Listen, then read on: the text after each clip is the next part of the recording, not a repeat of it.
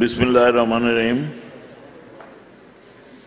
আজকের এই মহতী অনুষ্ঠানের সম্মানিত সভাপতি, আমাদের পরিবার পরিকল্পনা অধিদপ্তরের সম্মানিত মহাপরিচালক, আমাদের সম্মানিত সচিব, সম্মানিত অতিথিবৃন্দ, আমার স্বাস্থ্য এবং পরিবার পরিকল্পনা অধিদপ্তর এবং মন্ত্রণালয়ের ঊর্ধ্বতন কর্মকর্তাবৃন্দ, মাঠ পর্যায়ের কর্মকর্তাবৃন্দ, সুধীমণ্ডলী, honorable representative from USAID, other donor agencies, সাংবাদিক বন্ধুগণ, আসসালামু আলাইকুম। আজকে আমি অত্যন্ত আনন্দিত যে আজকে মাঠ পর্যায়ের পরিবার পরিকল্পনা অধিদপ্তরের কর্মকর্তাদের এই সমাবেশে আমি উপস্থিত হয়েছি। আমার পরিবার পরিকল্পনা অধিদপ্তরের কর্মকর্তাদের সঙ্গে, মাঠ পর্যায়ের কর্মকর্তাদের সঙ্গে আমার খুব বেশি দেখা হয় না। ম্যাক্সিমাম প্রোগ্রামই হয় স্বাস্থ্য অধিদপ্তরের, বিমতস্বরূপ আচরণ করা হয় পরিবার অধিদপ্তরের সঙ্গে। তাই খুশি হয়েছি যে আপনারা এখানে আমন্ত্রণ জানিয়েছেন আমাকে, আপনাদের একটা সুন্দর অনুষ্ঠানে উপস্থিত হয়েছি। আমি কৃতজ্ঞতা জানাই, ধন্যবাদ জানাই আমাদের স্বাস্থ্য মন্ত্রণালয়ের সচিব জনাব শহীদুল ইসলাম সাহেবকে। তিনি দীর্ঘ প্রায় 1 বছর অত নিষ্ঠার সঙ্গে, সততার সঙ্গে, দক্ষতার সঙ্গে আমার এই মন্ত্রণালয়কে তিনি পরিচালনা করেছেন, আমাকে সাহায্য করেছেন। হয়তো কর্মজীবনে একসময় বিদায় নিতেই হয়, হয়তো তাকে বিদায় নিতে হচ্ছে। তিনি বিভিন্ন সময় বিভিন্ন মন্ত্রণালয় সচিব হিসেবে অত্যন্ত দক্ষতার সঙ্গে দায়িত্ব পালন করেছেন বিধায় মাননীয় প্রধানমন্ত্রী তাকে এই গুরুত্বপূর্ণ মন্ত্রণালয়ের সচিব হিসেবে দায়িত্ব দিয়েছিলেন। তিনি যে কথাটি বলেছেন, আজকে তার কর্মদিবস শেষ। আমি সবসময় আশা করব তার ভবিষ্যৎ জীবনও যেন অত্যন্ত সুন্দর, সুখময় এবং সার্থক হয়। তিনি তার দক্ষতা দিয়ে যেন অন্য যে কোনো সেক্টরে দায়িত্ব পালন করতে পারেন এবং জনগণের জন্য, দেশের জন্য উপকার করতে পারেন। তিনি যে কথাটি বলেছেন সঠিকভাবে বলেছেন যে পরিবার পরিকল্পনা অধিদপ্তরের অনেক কর্মকর্তা, মাঠ পর্যায়ের কর্মীরা পর্যন্ত হতাশ হয় যখন পদোন্নতিতে আটকে যায়। আমি অবশ্য মন্ত্রী হিসাবে চেষ্টা করেছি, বিশেষ হেলথ সেক্টরে বিশেষ চিকিৎসক মণ্ডলীদেরকে অনেক প্রমোশন অনেক দীর্ঘদিন বিলম্বিত ছিল, এটি এখন অনেক ক্ষেত্রে দ্রুতগতি হয়েছে এবং বাস্তবায়ন হয়েছে। আমি চেষ্টা করব মন্ত্রী থাকা অবস্থায় সময়ের মধ্যে আমার এই ফ্যামিলি প্ল্যানিংয়ের যে পদোন্নতি আটকে আছে এটা মীমাংসা করার জন্য এবং আপনাদের পদোন্নতি দেওয়ার ব্যবস্থা আমি ইনশাআল্লাহ করবো, এই কথা আমি আপনাদের কাছে বলতে চাচ্ছি। এই কাজটা অনেক এগিয়ে গেছে আমাদের সচিবের নেতৃত্বে। এই ক্যাডার নন ক্যাডার ডাক্তারদের যে সমস্যা ছিল, নিজেদের মধ্যে যে বিরোধ ছিল, এটা অনেকখানি মীমাংসা হয়েছে। এখন মাননীয় প্রধানমন্ত্রী অনুমোদন নিয়ে নিশ্চয়ই আপনাদের এই জটটা কেটে যাবে ইনশাল্লাহ। আপনারা নিশ্চয়ই যাত্রার দায়িত্ব পালন করতে পারবেন, পদোন্নতি পাবেন এবং যোগ্যতা অনুযায়ী কাজ করার সুযোগ পাবেন। আজকে যে সিস্টেমের জন্য এখানে আলোচনা করছি এবং তথ্য প্রযুক্তির বাংলাদেশ, আজকে তথ্য প্রযুক্তি নির্ভর বাংলাদেশ গড়ে তোলার লক্ষ্যে শেখ হাসিনা মাননীয় প্রধানমন্ত্রী 2009 সাল থেকে যে যাত্রা শুরু করেছেন, এখন বলতে গেলে তার সফলতার দ্বার প্রান্তে উপস্থিত হয়েছে। সবকিছুই এখন তথ্য প্রযুক্তি নির্ভর। শিক্ষাঙ্গন বলেন, স্বাস্থ্যসেবা ক্ষেত্রে বলেন, অবকাঠামোগত উন্নয়ন বলেন, সবকিছুই কিন্তু আজকে তথ্য প্রযুক্তি নির্ভর। বাংলাদেশ শুধু নয়, সারা দুনিয়ায় আজকে তথ্য প্রযুক্তি, আধুনিক প্রযুক্তির উপর নির্ভরশীল, দ্রুতগতিতে এগিয়ে যাচ্ছে। এবং এই কাজটি করা সম্ভব হয়েছে কেন? যেহেতু এটা পলিটিক্যাল গভর্নমেন্ট, বিরতিহীনভাবে দেশ পরিচালনা করার সুযোগ পেয়েছে। এখানে সাংবাদিক বন্ধুরা আছেন, সুধীমণ্ডলী আছেন, আমার কর্মকর্তারা আছেন। উইদাউট পলিটিক্যাল স্টেবিলিটি কোনো দেশ এগোতে পারে না।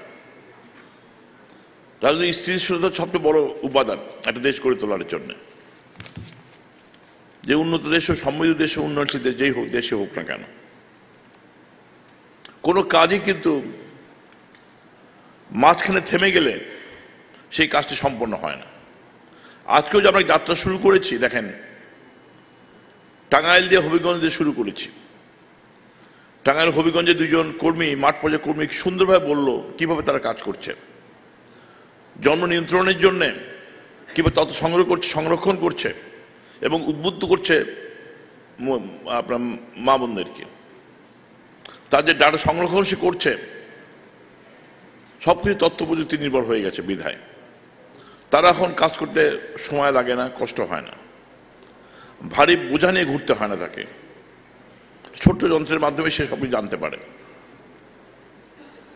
আমি অনেকগুলো হেলথ কমিউনিটি ক্লিনিক পরিদর্শন করেছি, বিভিন্ন সময় দেখেছি ছোট্ট একটি মেশিন দিয়ে, যন্ত্র দিয়ে সে জানতে পারছে তার রোগীর অবস্থাটা কি,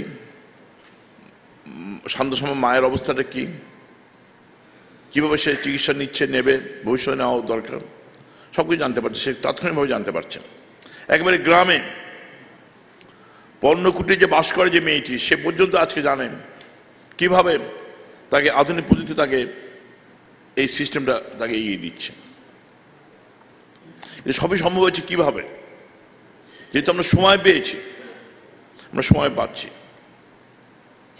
আজ টাঙ্গাইল হবিগঞ্জের কাজ শুরু হয়েছে, আজকে আমরা আরো 4টি বা 5টি ডিস্ট্রিক্টে আমরা সেই কাজটি করতে যাচ্ছি।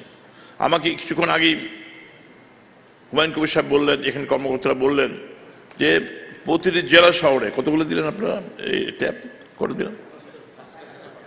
5টি জেলা দিলাম। পর্যায়ক্রমে আমরা 24টা জেলায় যাবে। তার মানে সময় অনুযায়ী এই কাজগুলো হবে।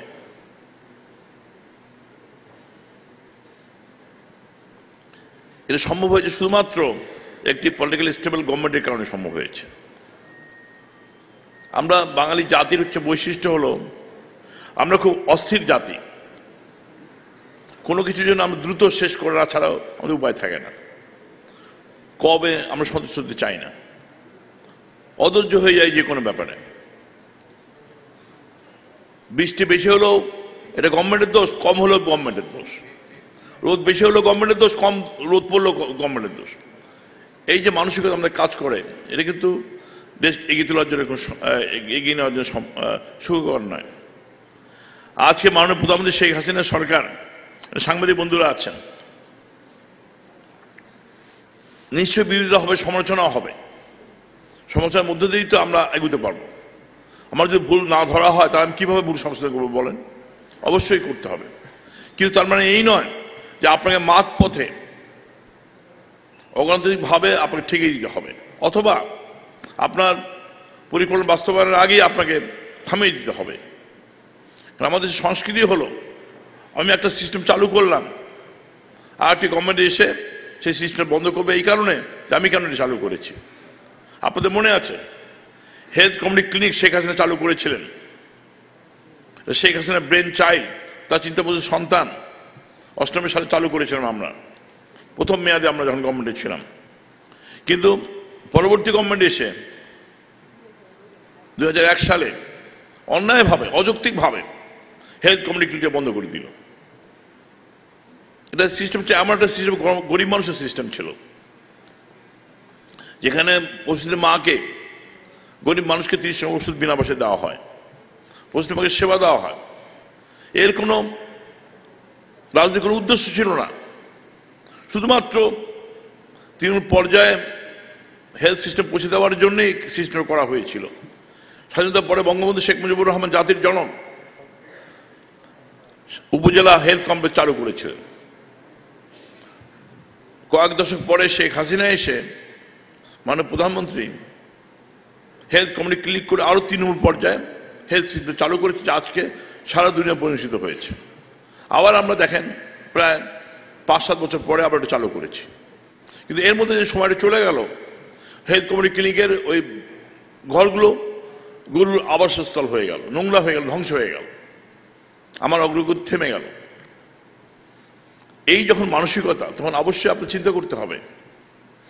আমি আজকে দেখেন, স্বাস্থ্যক্ষেত্রে বলেন, শিক্ষাক্ষেত্রে বলেন, যোগাযোগ অবকাঠামো ক্ষেত্রে বলেন, বিদ্যুৎ সেক্টরে বলেন, নিরক্ষরতা দূরকরণের ক্ষেত্রে বলেন, অর্থাৎ প্রবর্তির ক্ষেত্রে সব ক্ষেত্রে বাংলাদেশে এগিয়ে যাচ্ছে। কারণ হচ্ছে একটি গভর্নমেন্ট তার কমিটমেন্ট নিয়ে দেশ চালাচ্ছে, পরিচালনা করছে দেশ। আমাদের ভুল ত্রুটি হতে পারে, ভুল ত্রুটি হওয়া অস্বাভাবিক কিছু না, কিন্তু সংশোধন করার তো সময় পেয়েছি, আমরা সুযোগ পাচ্ছি। এই ক্ষেত্রে দেখবেন সময় আমাদের সাহায্য করছে, আমাদের ডোনার্সরা বুঝে আমাদের সহযোগিতা করছে, এবং তারা আজকে আমাদের পাশে দাঁড়িয়েছে। কেন? যেটা স্টেবল গভর্নমেন্ট দেশকে পরিচালনা করছে। এই কারণে আমি বলতে চাই, এই যে আজকে হেলথ সেক্টর আমরা কাজ করছি, ফ্যামিলি প্ল্যানিং সেক্টর আমরা কাজ করছি, আমরা কি করছি? আমরা তো জনসংখ্যা নিয়ন্ত্রণ করার চেষ্টা করছি, একটি পরিকল্পিত পরিবার গড়ে তোলার জন্য চেষ্টা করছি। আজকে আমরা যখন গ্রামে গঞ্জে যাই, মাঠ পর্যায়ে আমার কর্মীরা কাজ করে, এটা ঠিক যে সব ক্ষেত্রে যে ভালোভাবে কাজ হচ্ছে এটা বিশ্বাস করি না। অনেকে আছে যারা ফাঁকি দেয়, ফাঁকি দিয়ে কাজ করার চেষ্টা করে, সেটা তো ঠিক নয়। এই জন্য আমরা মানুষ বসি, পলিসি মেকাররা আমরা বসি, আলোচনা করি, আমরা ডোনারদের কাছে অ্যাডভাইস নেই, সাহায্য নেই, সহযোগিতা নেই। তারা তো আমাদের সহজে সাহায্য করছে। We are grateful to our donor agencies. They are helping us, especially in our health sector. কোনো সন্দেহ নেই, তেমন সহযোগিতা করছে। কেন? যেহেতু আমাদের সফলতা আছে। আমরা বাংলাদেশ যারা আজকে বলতে পারি গর্ব করে, পাকিস্তান থেকে আমরা এগিয়ে আছি এই হেলথ সেক্টরে, অনেক ক্ষেত্রে ভারতের থেকে এগিয়ে আছি আমরা। এটা আমরা নই, এমনকি ভারতের প্রধানমন্ত্রী নরেন্দ্র মোদী স্বীকার করেছে যে অনেক সেক্টরে আর ভারতে হেলথ সেক্টর হচ্ছে অনেক ক্ষেত্রে আমরা এগিয়ে আছি, বাংলাদেশ অনেক ক্ষেত্রে এগিয়ে আছে। তো গর্বের ব্যাপার আমাদের, কারণ আমরা এই কাজে অনেককে সাহায্য পাচ্ছি। এখানে যারা স্বাস্থ্য বিভাগের কর্মকর্তা আছেন, আমার অনেক সাবেক সচিব এখানে আছেন, অনেক এখানে ফ্যামিলি প্ল্যানিং ওয়ার্কাররা আছেন, তাদের অনেকের আন্তরিকতার কারণে এই কাজটি করতে পারছি। কারণ এখানে আমরা একটা দিক, আমাদের নির্দেশনা আছে, আমাদের একটি লক্ষ্য আছে, এই লক্ষ্য নির্ধারণ করে আমরা কাজ করি। আমি নিজে দেখেছি, আমার বলতে কোনো দ্বিধা নাই, মাননীয় প্রধানমন্ত্রী শেখ হাসিনা যখন ক্যাবিনেট মিটিংয়ে আসেন, এখানে আমাদের সচিবরা আছেন, অনেকে বর্তমানে সাবেক সচিবরা আছেন, তিনি প্রতিটা বিষয় কিন্তু নিজে জেনে শুনে এসে কথা বলেন। অনেক সময় আমরা নিজেরা অনেক সময় প্রস্তুত থাকি না, তিনি ফ্যামিলি প্ল্যানিংয়ে বলেন, পুষ্টির ব্যাপারে বলেন, নিউট্রিশনের ব্যাপারে বলেন, হেলথ সেক্টরের ব্যাপারে বলেন, স্বাস্থ্যসেবা ক্ষেত্রে বলেন, এমনকি উপজেলা পর্যায়ে আমার কর্মী কোথাও আছে কি না আছে এ পর্যন্ত তিনি খবর রাখেন। এই যে একজন প্রাইম মিনিস্টার প্রতিটি বিষয়ে আন্তরিকভাবে জেনে শুনে কথা বলেন, নির্দেশনা দেন, এর চেয়ে বড় কিছু হতে পারে না। আমাদের তো গর্ব যে আমরা গর্বিত যে আমাদের একজন নলেজেবল প্রাইম মিনিস্টার আছে, একজন সাহসী প্রধানমন্ত্রী আছে, যিনি সাহসের সঙ্গে সমস্ত মোকাবেলা করতে পারেন। যেমন আছে বাংলাদেশে গভীর সমস্যা রোহিঙ্গা সমস্যা সমাধানও তিনি করার জন্য চেষ্টা করে যাচ্ছেন। যাদের সঙ্গে তিনি কথা বলেছেন, দুনিয়াকে তিনি জাগ্রত করেছেন। আপনারা নিজে চিন্তা করে দেখেন, এখানে সাংবাদিক বন্ধুরা আছেন, এই একটি বিষয় দেখেন কিভাবে শেখ হাসিনার দৃঢ়তার কারণে, মানে প্রধানমন্ত্রীর বলিষ্ঠ ভূমিকার কারণে আজকে ইউরোপ আমেরিকাতে সমস্ত দুনিয়াকে জেগে উঠেছে। এবার আমি সেটা আশ্চর্য হয়ে গেলাম, সৌদি আরবের বাদশাহ যারা একটু নিজের স্বার্থের বাইরে কথা বলে না, তারা পর্যন্ত রাশিয়ায় যে বলেছেন রোহিঙ্গার বিষয়টি সবাইকে দেখতে হবে বা ভাবতে হবে। তার মানে আমার সমস্যা আজকে সৌদি আরবের বাদশা পর্যন্ত সোভিয়েত ইস্যু রাশিয়ায় যে তিনি আজকে পুটিনের সামনে বলেছেন আমাদেরও ভাবতে হবে রোহিঙ্গার সমস্যা নিয়ে। যাদের সঙ্গে মহাসচিব তো প্রায় দিনই কথা বলছেন এই বিষয়ে। কেন হয়েছে এটা? কারণ শেখ হাসিনা মানে প্রধানমন্ত্রী যাদের সঙ্গে যে উচ্চকণ্ঠে কথাটা বলেছেন, দৃঢ়তার সঙ্গে বলেছেন, এবং বলেছেন কখন, যিনি তখন দায়িত্ব পালন করে বলেছেন, কিন্তু দায়িত্ব অবহেলা করে বলেন নাই। কারণ দুনিয়া জাগ্রত হয়েছে কখন, যখন দেখেছে একজন প্রধানমন্ত্রী নিজের দেশে ওদেরকে আশ্রয় দিয়ে, খাবার দিয়ে, চিকিৎসা দিয়ে তারপরে এসে বলেছেন এই সমস্যা সমাধানে আমাকে সাহায্য করেন, নিজের দায়িত্ব নিয়ে বলেছেন আমি কাজগুলো করছি, আমাদের সাহায্য করেন। একজন সাহসী প্রধানমন্ত্রী ছাড়া সম্ভব নয়, কারণ আমরা একজন সাহসী প্রধানমন্ত্রী পেয়েছি। We are proud that we have a courageous prime minister in our country. Sheikh Hasina আমাদের প্রধানমন্ত্রী, তিনি আমাদের সাহসী প্রধানমন্ত্রী। তিনি নির্দেশনা দিতে জানেন, চিহ্নিত করতে পারেন সমস্যাকে, সমস্যা মোকাবেলা করতে পারেন। তার সমালোচনা হতে পারে, কিন্তু সরকারের সমালোচনা হতে পারে, কিন্তু অহেতুক অপ্রয়োজনীয় সমালোচনা করে বাধাগ্রস্ত করবেন না আমাদের কাজকে। তাই আমি বিশ্বাস করি প্রধানমন্ত্রী যেভাবে দেশকে এগিয়ে নিয়ে যাচ্ছেন, এই পলিটিক্যাল স্টেবিলিটি রাখতে হলে আরো 10 বছর শেখ হাসিনাকে দেশ পরিচালনার সুযোগ দিতে হবে, দায়িত্ব দিতে হবে। আরো 10 বছর শেখ হাসিনাকে সাহায্য করতে হবে, সহযোগিতা করতে হবে ইনশাল্লাহ। এবং অবশ্যই নির্বাচনের মাধ্যমে তা আমরা করতে চাই। ইলেকশনের বাইরে আমরা চিন্তা করি না। আমরা এমন একটা পার্টি দল যারা নির্বাচন করি আমরা ক্ষমতায় এসেছি বারবার, আল্লাহর রহমে আবারও জনগণের ভোটে নির্বাচিত হব। কারণ আমরা যে কাজ করেছি, এই একটা হেলথ সেক্টর দিয়ে দেখেন, এই একটা হেলথ সেক্টর দিয়ে আমরা ইনশাল্লাহ জনগণের কাছে ভোট চাইতে পারি আগামী নির্বাচনের জন্য।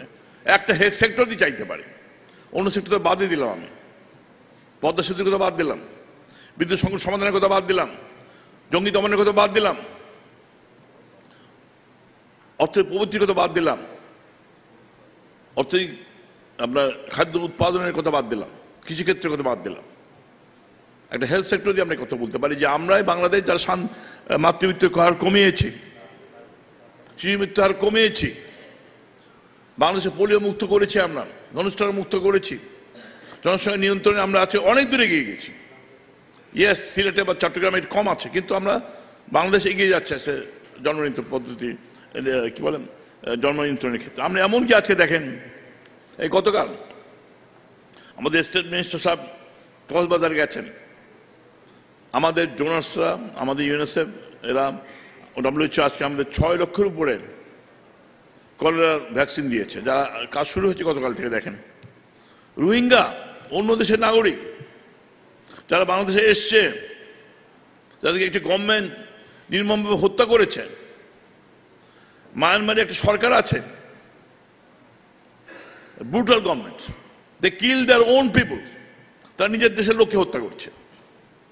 সেই লোকগুলো আমাদের এখানে এসে আশ্রয় নেওয়ার জন্য খাদ্য দিচ্ছি, আশ্রয় দিচ্ছি, চিকিৎসা আমাকে দিচ্ছে। আমরা দেখেন, আমার দেশে অন্য জায়গায় স্বাস্থ্যসেবাকে বিঘ্নিত করে আজকে ওই যে কক্সবাজার ওই অঞ্চলে আমরা ক্যাম্প করে আমার স্বাস্থ্য কর্মীদের নিয়ে, ডাক্তারদের নিয়ে ওখানে আমরা তাদেরকে বাঁচানোর চেষ্টা করছি। শিশুদেরকে হামের টিকা দিয়েছি, এখন কলেরার ভ্যাকসিন দিচ্ছি, তাদেরকে আমরা সেবা দিচ্ছি। কেন? যে আমরা মানুষকে বাঁচাতে চাই, মানুষের পাশে দাঁড়াতে চাই। আমি বিশ্বাস করি এই যে মমত্ববোধ থেকে শেখ হাসিনা ইনশাল্লাহ আল্লাহর রহমে আবার নির্বাচিত হবে বাংলাদেশে আগামী নির্বাচনে, দেশ পরিচালনার সুযোগ তিনি পাবেন। আজকে আমাদের মনে রাখতে হবে, একটি সরকার কিন্তু, একটি দল কিন্তু একা দেশ চালাতে পারে না যদি আপনারা আমাদের সহযোগিতা না করেন। আপনারা মাঠ পর্যায়ের কর্মী, আমরা যে নীতি নির্ধারণ করি এখানে বসে, আমি অথবা সেক্রেটারি সাহেব বলেন বা অন্য কর্মকর্তা বলেন, আমরা নীতি নির্ধারণ করি, policy, we are policy maker, কিন্তু আপনাদের কাজ হলো মাঠ পর্যায়ে এইটা বাস্তবায়ন করা। কাজে কোনো শৈথল্য কিন্তু দেশে করতে পারে না, সরকারকে সফল করতে পারে না। আমাদের অনেক সমস্যা আছে, অনেক সমস্যা আপনাদেরও থাকতে পারে, যেটা আমি বললাম। আপনার পদোন্নতি হোক, আপনাদের কি বলে, আপনাদের উৎসাহিত দেওয়ার জন্য এই ব্যবস্থাগুলো আমরা নিশ্চয় করবো, কিন্তু আপনাদের দায়িত্ব হলো আমাদের পলিসিগুলো বাস্তবায়ন করা। আজকে যে সিস্টেমটা আপনারা করেছেন, আমি অত্যন্ত খুশি হয়েছি। আমি অত্যন্ত খুশি হয়েছি যে আপনারা আজকে এই যে EMI সম্প্রসারণ কাজ শুরু করেছেন। আগে তো শুরু হয়ে গেছে, কিন্তু এটা বাস্তবায়নের জন্য আমরা এগিয়ে যাচ্ছি। এই যে মাঠ পর্যায়ে কর্মীরা যে কথাটা বললো, আমার খুব ভালো লেগেছে যে আমরা বাস্তবিক অর্থে ডিজিটাল সিস্টেম অনুসরণ করে আমরা আমাদের কাজে গতি বাড়াতে চাই। কেন পৃথিবীতে এগিয়ে যাচ্ছে, পৃথিবীর দ্রুত গতিতে এগিয়ে যাচ্ছে। এখন তো চাঁদে যাওয়ার সময় এসে গেছে মনে হয় বাংলা দুনিয়ায়, সেখানে আমরা কেন পিছিয়ে থাকবো বলেন? এখন তো গ্রামে গেলে দেখেন না, আপনারা সবাই তো গ্রামে যান, আমিও যাই, গরুর গাড়ি আর দেখা যায় না। গরু গাড়ি যেন এখন মিউজিয়ামে রাখার অবস্থা হয়ে গেছে। বলেন কোথায় চলে গেছে? আমরা দেখেন, আজ থেকে কয়েক দশক আগে আমরা গ্রামে গরু গাড়ি দেখতাম, এখন গরু গাড়ি দেখি, এখন কি দেখি, পাকা রাস্তা সিএনজি চলতেছে, কিভাবে ভটভটি চলতেছে, কত আধুনিক আমরা যানবাহন দেখি। আজ তথ্য প্রযুক্তির কল্যাণে আচ্ছা মোবাইল দিয়ে সারা দুনিয়া দেখা যায়, সারা দুনিয়া দেখা যায়। আর মোবাইল টেলিফোনের জন্য আমি মাঝে মাঝে নিজেকে দায়ী মনে করি। ভালো একটা লক্ষণ আছে সত্যি কথা, কারণ আমি যখন টিইটি মিনিস্টার ছিলাম 96-এ, তার মানবতার নির্দেশে আমি 4টি মোবাইল টেলিফোন অপারেটরকে কীভাবে লাইসেন্স দিয়েছিলাম। একটা টেলিফোন অপারেটর ছিল, উনি 1,40,000 দাম নিত। আমরা সেখানে নির্দেশে সেই সময় মোবাইল টেলিফোন একেবারে করে দিলাম, কি বলেন, ওপেন করে দিলাম। 4টা যখন লাইসেন্স দেওয়া হলো, প্রতিযোগিতা শুরু হয়ে গেল, এখন হচ্ছে এর দাম 3 থেকে 4 হাজার টাকা দাম হয়ে গেছে। কিন্তু এই কারণে একটা অসুবিধা হয়ে গেছে, মিথ্যা কথা বেড়ে গেছে ইনশাল্লাহ। কারণ এখন মোবাইল টেলিফোন থাকার অর্থ কি বলেন, বাস থেকে হয়তো বেরিয়ে গেছে কর্তা সাহেব, তার গিন্নি ফোন করেছে কোথায় আছো, সে আছে হয়তো ক্লাবে, বলে দিল আমি অফিসে আছি, মিথ্যা কথা বলে দিল। তারপর যখন আস্তে আসছে, আমি জিজ্ঞেস করলাম আপনি কোথায় আছেন, স্যার আমি তখন যানজটে পড়ে আছি। যানজট কিছুই নাকি, তাও বলে যানজট পড়ে আছে। মোবাইল টেলিফোন যা আছে ধরা তো যায় না, এর জন্য আমার জন্য একটু অসুবিধা হয়ে গেছে। অনেকে মনে করে যে আমি এই টেলিফোন কি বলে কম করার, সস্তা করার জন্য এই সুযোগ পেয়ে গেছে। সবার হাতে টেলিফোন এখন আছে। যাই হোক, এটা তো বাদ দিতে পারবো, তথ্য প্রযুক্তির যুগ তো বাদ দেওয়া যাবে না। তা আমি আপনাদের সবাইকে ধন্যবাদ জানাচ্ছি। সময় আর বেশি নেব না, আপনারা সবাই হয়তো মধ্যাহ্নভোজের জন্য অপেক্ষা করছেন, আপনাদের সময় নিতে চাই না। এখন অনুষ্ঠান দূরে করতে শুরু হয়ে গেছে। ডিজি সাহেবকে ধন্যবাদ জানাচ্ছি, আপনি আয়োজন করেছেন, আমাকে আমন্ত্রণ জানিয়েছেন। আমি বিশ্বাস করি এই ডিজিটাল প্রযুক্তি ব্যবহারের যুগোপযোগী করার উদ্যোগ গ্রহণ করার জন্য পরিবার পরিকল্পনা অধিদপ্তর এবং এই আয়োজকদেরকে আন্তরিক ধন্যবাদ জানাচ্ছি, আন্তরিকভাবে শুভেচ্ছা জানাচ্ছি। এবং সেই সাথে আমি আন্তরিকভাবে ধন্যবাদ জানাই আমার মাঠকর্মী যারা এখানে এসছেন। আমি বিশ্বাস করি আপনারা সবাই আপনার ডিস্ট্রিক্টের সব আছেন না এখানে, সবাই তো ডিস্ট্রিক্টের না, কোন কোন জেলা পর্যায়ে কারা কারা আছে হাত তোলেন তো দেখি, হাত তোলেন। জেলা পর্যায়ে কর্মকর্তা কারা আছেন হাত তোলেন, কজন আছেন? হ্যাঁ, 5 ডিস্ট্রিক্ট আছে না, আর অন্যরা আছে আমাদের কেন্দ্র। আচ্ছা, যাই হোক, আপনারা সব লেভেলে যে কাজ করবেন শুধু আমি সবশেষে আমি এখন জাতীয় পর্যায়ে এমআই সম্প্রসারণ কার্যক্রমের শুভ উদ্বোধন ঘোষণা করছি।